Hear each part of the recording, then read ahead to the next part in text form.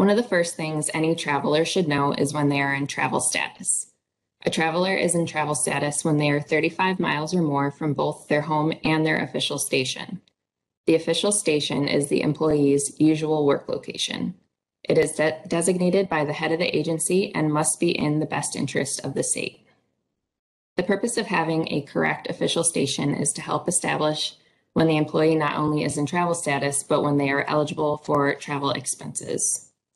There are potential tax consequences when an official station is assigned incorrectly, so it's critical that the head of the agency and the designated employee data administrator, or EDA, have the official station of any employee be the primary place of work.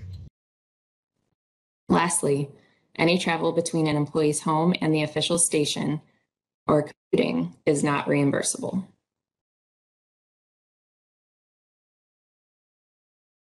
When a traveler is working at an alternate work location that is not 35 miles or more away from their home or official station, then they are not in travel status and are considered to be traveling within proximity. When traveling within proximity, the traveler may be reimbursed for transportation expenses from the home to an alternate work location, the official station to an alternate work location, or between two or more alternate work locations. As a reminder, commuting reimbursement or travel between the employee's home and official station is not reimbursable. When traveling within proximity, especially for situations that may appear to be part of commuting travel, a traveler may have to follow the lesser of mileage rule. The lesser of mileage rule comes into effect when there is any travel between an employee's home and an alternate work location. Anytime this particular travel occurs, reimbursement for this mileage should be the lesser of the mileage between the employee's home and the alternate work location, or the mileage between the official station and the alternate work location. The lesser of mileage rule does not affect travel between two alternate work locations, and the traveler should be reimbursed for the actual miles traveled. To help show the different ways of traveling within proximity and the application of the lesser of mileage rule, we have examples in the next few slides. For this example, we have an employee traveling from their home to their official station. Then from their official station, they travel 10 miles to their first alternate work location, or Alt 1. Then they travel 15 miles to Alt 2 before traveling 13 miles back to their official station. At their official station, they then return home for the day. Throughout this scenario, the employee is traveling within the 35-mile radius circles of their home and their official station. So the two questions to think about are, does the lesser of mileage rule apply? And how much mileage is this employee allowed to claim? For this example, the lesser of mileage rule does not apply since there is no travel between the home and an alternate work location. The employee is not allowed to claim commuting mileage, which is why the travel between home and official station is in red. Therefore, the traveler is allowed to claim all other points of travel at the actual miles shown. To determine the total miles the traveler can claim, add the 10 miles plus the 15 miles plus the 13 miles to get a total of 38 miles. To determine the amount reimbursed to the traveler, multiply the 38 miles by the mileage reimbursement rate. The traveler receives the reimbursement for all 38 miles because transportation expenses are reimbursable when traveling within proximity, and the lesser of mileage rule did not apply in this scenario. For this example, we have an employee traveling from their home 25 miles to Alt 1. Then they travel 15 miles to their official station before traveling back home. This travel, again, is all done within 35 miles of the employee's home and their official station. In this case, the lesser of mileage rule applies because, per the criteria, travel between home and an alternate work location has occurred. Next, we have to determine the amount of miles the traveler can claim when traveling from their home to Alt 1. The rule states that we take the lesser of the miles between the home and the alternate work location, which is 25 miles for this example, or the miles between the alternate work location and the official station, which is 15 miles.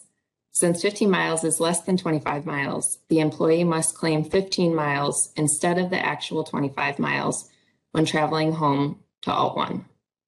Adjustments will need to be made when claiming miles with either the SFS mileage details or the AC-160.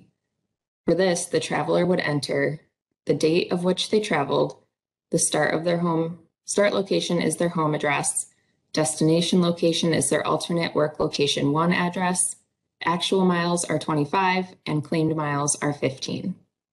When all the proper miles are filled out completely and accurately, the total mileage the traveler is allowed to claim is 15 miles for the first leg, the actual 15 miles for the second leg, which equals a total 30 miles times the mileage reimbursement rate. The next example is a little tougher. The traveler drives 5 miles from their home to Alt-1, then 20 miles to Alt-2, followed by 15 miles to Alt-3, before traveling 30 miles to their home. They do not stop at their official station. Here, the lesser of mileage rule does apply, and it applies twice. This is because there are 2 legs of the trip that involve the traveler going between their home and an alternate work location. For the first leg of the trip, the mileage comparison for this would be the 5 miles between home and Alt-1 and the miles between the official station and Alt-1.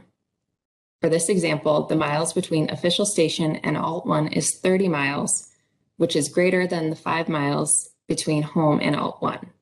Therefore, for the first leg, they can claim the actual 5 miles. The second instance where the lesser of mileage rule occurs is the last leg of the trip, which is from Alt-3 to home.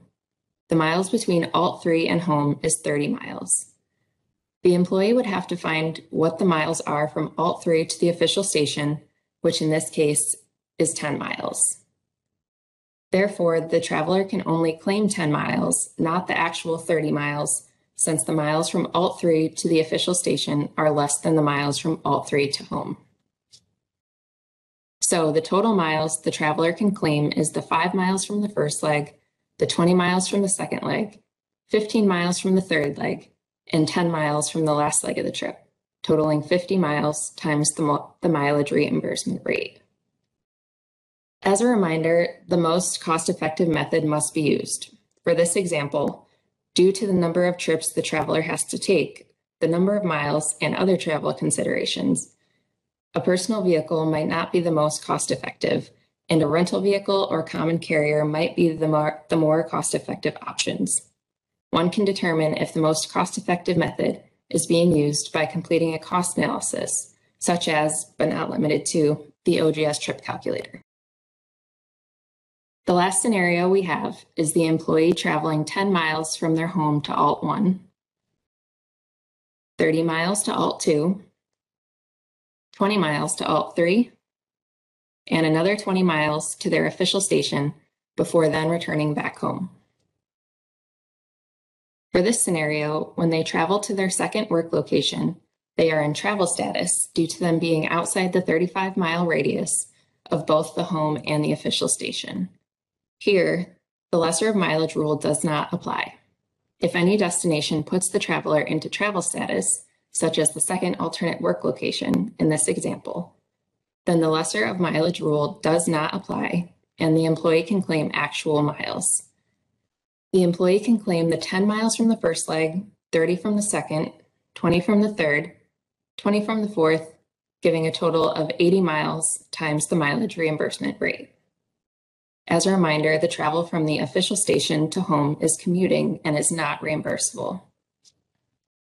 This is another example where the mode of transportation should be the most cost-effective method and evaluated through a cost analysis, especially due to the traveler entering into travel status. Completing the cost analysis will provide justification to reviewers that the most cost-effective method was used.